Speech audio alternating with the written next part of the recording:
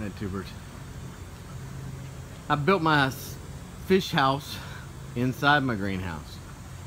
Actually, I needed a way to try and contain some of the heat in that little area. I can't let the water really go below 50, so I'm trying to keep the room around it warm. At night it went down to 30, I think 38 or 37 degrees the other night, and with this structure I was able to keep the inside of that room around 65 degrees, and I'm just using two little space heaters, and I'll show you what that looks like. It's the same ones I was using for my little mini greenhouse in the greenhouse last year. Anyway, I hope that this works. Only time will tell. If I end up with dead fish, well, it isn't the first time if you've been following along, but I hate that. I hope to be able to bring these fish in the spring and get that fish house built out there and heat it. Just not ready to heat this whole greenhouse yet.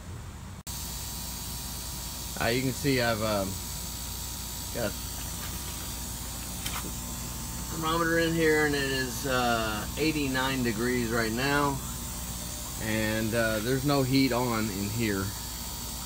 I have these two heaters, you can see,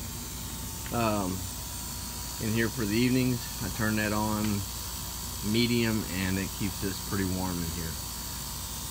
Totally enclosed. There's a few little holes here and there, but for the most part it's holding the heat in without much difficulty. I've even got the reservoir heated. That does nothing for what is out here. Now see this? These floating rafts, I may have to find a way to heat that water. I do have some aquarium heaters, some 300 watt aquarium heaters. I may throw one in these last two here and leave that one down there, because by the time it comes all the way back it should warm it up. I don't know, we'll see. And here's the other side, and I also wanted to show you all this. I ran into the mother lode on fluorescent lights. They're all over my greenhouse. I will be putting some more lights in here, but mainly going to use these for grow lights on grow tables. I think some of these are going to go in my garage that we're closing in as a game room. So some of these good, the better ones will go inside. Alright, I told you quite a few of you have been asking about how I was heating the greenhouse when I do heat it. That is a 300,000 BTU heater. That is a big mama jama.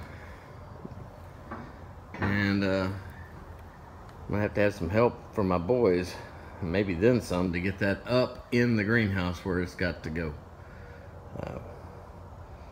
Just don't have the propane tank here yet, and I really don't think I'm ready to start heating that whole greenhouse. Maybe next year. I am still getting red tomatoes, and I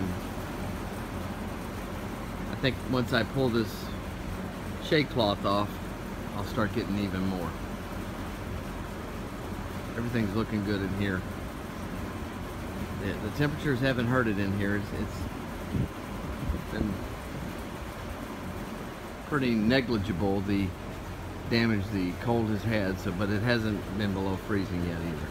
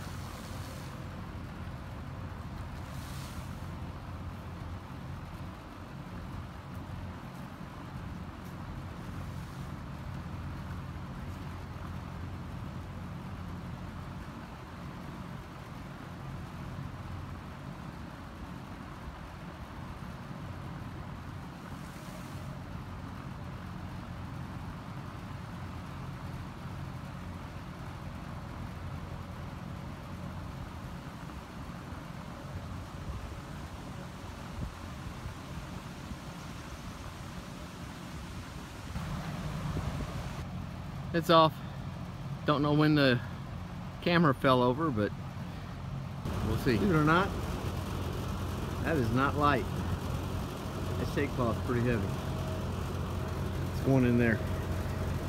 And that's where it sits in front of my pool pump until late next spring.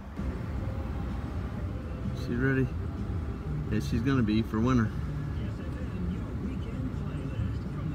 Stay tuned.